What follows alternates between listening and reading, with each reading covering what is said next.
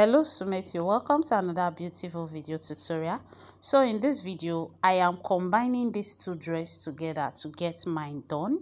I want the lower part of the blue dress, okay, but I want the upper part of the pink dress on it. But the only difference between mine is that it is not fitted on the waistline because of my tummy, okay. And if you used to my video, you know I make my dresses according to my body shape. So you can use your actual waist measurement so that the style will be more defined if you have a very flat tummy, okay. So this is the back side. You can see how neatly done it is.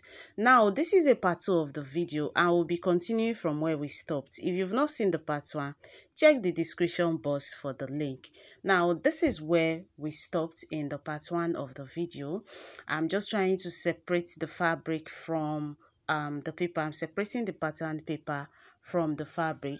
And in the part 1, if you've seen part 1, you know that we went ahead to cut facing because we're not using lining. We didn't use lining in making of the dress, okay. So we can go ahead and cut.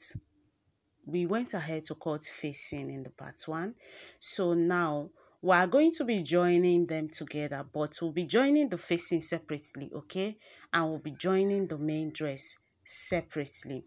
So this is me. You can see how I am placing the facing side by side. You make sure that you are placing it right side facing right side of the facing the right side of the main dress, okay. So now the next thing we'll be doing now is to go ahead and join them together. You can see me picking the facing from the dress itself. So I'm going to arrange it accordingly so that you don't get confused. I do not know why my camera was like this in this part of the video, but the other part of the video is very clear, okay, and I'm sorry about that.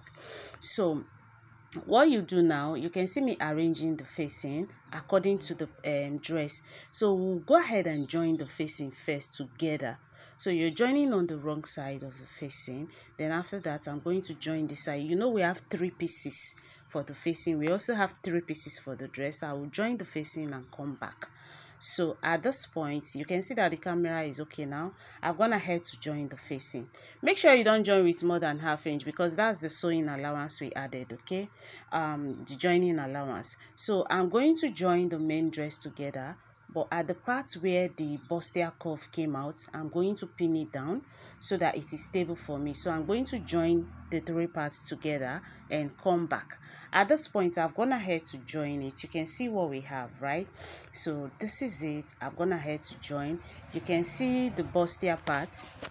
You can see the bustier part well curvy. So now we are going to be working on the lower part, okay, but I'm going to be showing us how to do it only on one part. I will do the other part off camera to save time. I don't want this video to be very long, okay. So you know that if you see the part 1, like I said, you know that we label it. I have the front, center, and the back side, the side, back, and this thing.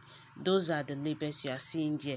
It helps as a guide for me to know the right placing, okay, so that I don't mistake the side for the center because they are not carrying the same curve. The center is straight while the side is quite curvy, okay. So that is that about that. So the next thing we are going to do now, you can see my thread. I will go ahead and thread my needle because we are going to be drawing gathers on this part, okay. So I'm going to thread my needle and after that I'm going to draw gathers on the upper part of it, okay. You can see that I spread the side we've joined to the wrong side, okay. So you are going to be working on the wrong side of the part you've drawn gathers. So you just arrange it accordingly. From the side, make sure you leave your 1½ inch for seam allowance. Then on the center you leave like 1 inch, okay, because the gathers did not really get to where the joining started, okay. So you can, the other part I joined together, I didn't leave any space to join this other part to it. So I'm going to open like ½ inch up so that I will be able to join this gather part we are making to it. So after opening it, you put it together, you arrange it properly, okay? Then you go ahead, first of all, join the upper part. After that, you join the lower part straight down. I went ahead to repeat the same thing for the other side, and this is what we have, okay? You can see how nice it is. Now at this point, we have to join, we have to turn with our facing. So you are doing right side facing right side, pin it together at the center, then go ahead and run your stitch. You're just joining it together from the shoulder line, from the neckline straight to the other side. So you're just running it around with 1/2 inch, okay? Then after that, you go ahead and notch it. So you just notch it all around so that when you flip it now, it is going to relax very, very well on you. So after notching it, the next thing you're going to do now is to turn it. You're turning the facing to the inside because that's where it belongs. So after turning it, what I would advise you to do at this point, go ahead and give it a good press. Iron it very, very well. And what you would do, what I did at the end of the video, at the end of everything, was that I ironed the facing down, round it with hemming gun. But that was after I have gone ahead to weave it, okay? I went ahead to weave the facing round so that it will be neat before ironing it down with hemming gun. So this is the back side. The same thing we've done for the front. We are going to repeat it for the back, okay? So I also have my facing for the back. Okay, so this is the facing. You can see how I'm placing it. So what we will do now, we'll go ahead and join the back together, same way we did for the front. You're joining with 1/2 inch, don't forget. So this is the back part. I've gone ahead to join it together, and this is what we have. And I have my facing with me also. You see that I left 1/2 inch opening on the lower part to join the gather part to it. So this is my facing, right?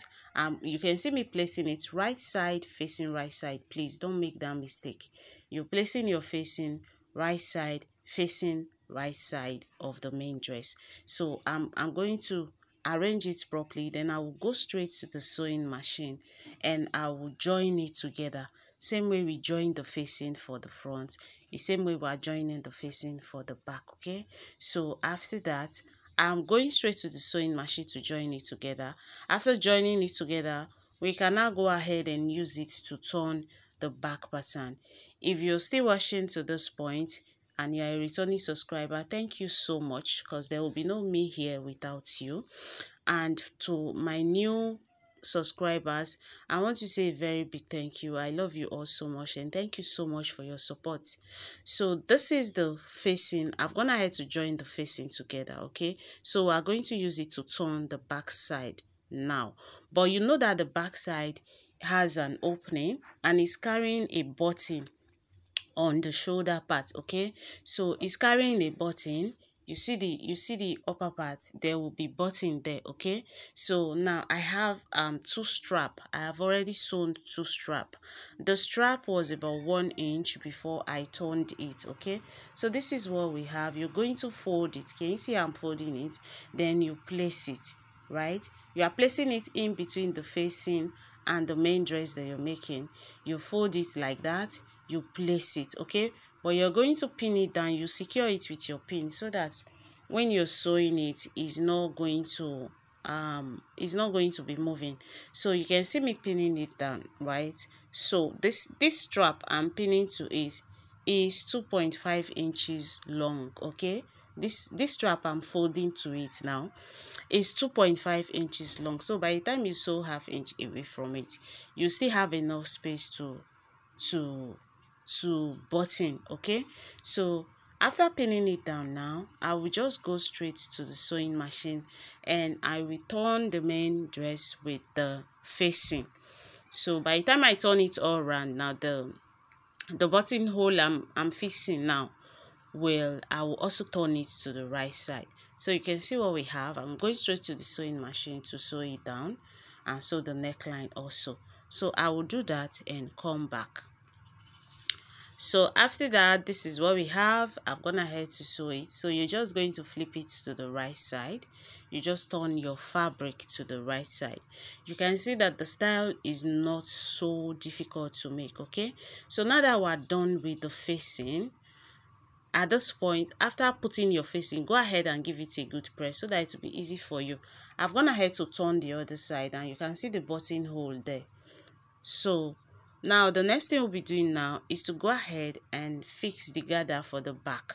I've showed us how to do it, and I won't be repeating that here, so that this video is not as long as the part one, okay?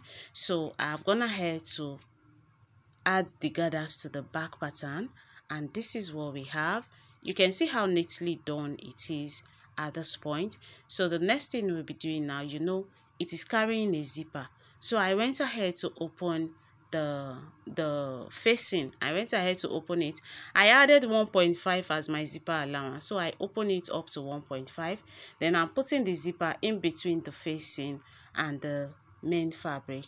So I'll go ahead and sew it down with my 1.5. I'll do the same thing for the other side, and after that I will close the upper part up, okay, so that it will give me a neat finishing. So I've gone ahead to add the zipper to it, and you can see what we have.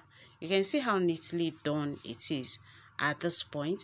So the next thing we'll be doing now is to join the front and back together. I added 1.5 of an inch as seam allowance while I was cutting.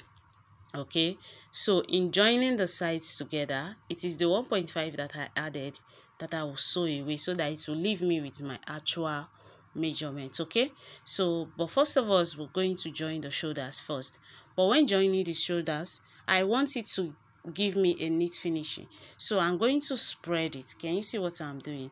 The joining part is going to meet, then the facing part will be on each other.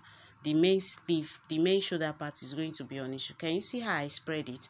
I spread it both the front and back. Then I will run a straight stitch, do the same thing for the other side, and I'll come back. This is what we have after joining. You can see how neatly done it is, right? So the next thing we'll be doing now is to join the sides together. So I'm using 1.5 like I said earlier, because that's what I added when I was cutting the fabric. So I'm just going to place it on each other. Then I will run a straight stitch of 1.5 straight down, but we are adding pocket to it. I'm not showing a video of how to add a pocket in this video, because it is going to make this video too long. If you don't know how to add a pocket to dress, I'll drop the link to a detailed and explanatory video I made separately on it in the description box. Go and see it. It's very easy to make. So right here, I've gone ahead to add the pockets, and I've turned everything. So it's remaining the armhole. We need to turn the armhole because there is no lining, okay? So I went to cut a strap of 1.5 of an inch. That's what I will use to turn it round. And after turning it all around, this is what we have, okay? You can see how neatly done it is. So on the inside, I'm going to weave it all around. Then I will use hemming gum to tape it, to tape all the facing together, and that brings us to the end of the video. Thank you very much for watching, and see you in my next video. Bye.